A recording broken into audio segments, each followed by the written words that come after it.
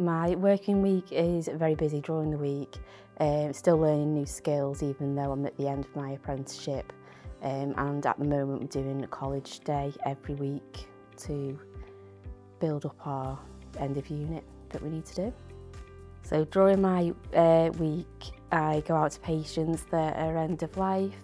I will do bloods, I'll go out and check the pressure areas, wound care. During college I'll come in once a week and I will do my senior healthcare support worker course with the support of Jo. The support that I get from college is ongoing with Jo. If we need any help or support, we've always got them there to email or phone. My employer will support me on any training that I need to go on. Go out with the nurses if I need to have any more knowledge in my job role, and they are going to support me on my next level. I decided to do an apprenticeship because I've been in the NHS for 20 years this year. I've done a number of roles within the NHS.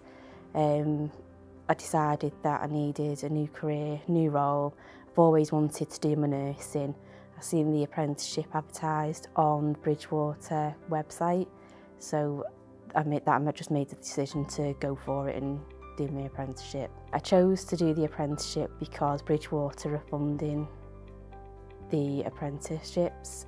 When you're doing the apprenticeship you gain the knowledge because you're working, so you've got the half and half, you've got the college and you've also learning on the job as well. My plans for the future is to do the next role, which is nursing associate course degree, or doing my nursing level 5 degree. So that's my own goal, to be a nurse at the end of it.